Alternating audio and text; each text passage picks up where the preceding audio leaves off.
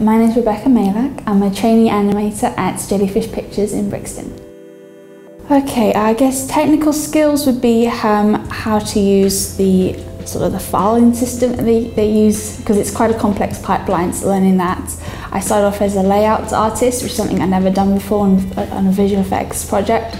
So learning how to be precise with the camera lenses and setting up the file scenes was a very interesting process. And like that, I got to learn how to use the cheats that they have, like the animation pickers and the studio library of animation. So that got me into that. Softer skills, I think, would be learning to recognize animation styles and try and pick up the established style of the show.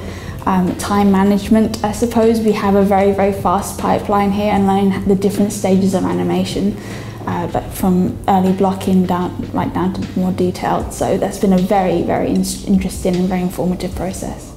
I did a foundation course at St Martin's, and I did the theatre, so it was like fine arts but live. And then I did stop motion animation that involved character design, so my drawing skills, lighting, modelling, and then this beautiful fluid movement that you could create. And I've always been a bit of a people watcher, so I could utilise all these skills into one place, and I just sort of fell in love with it.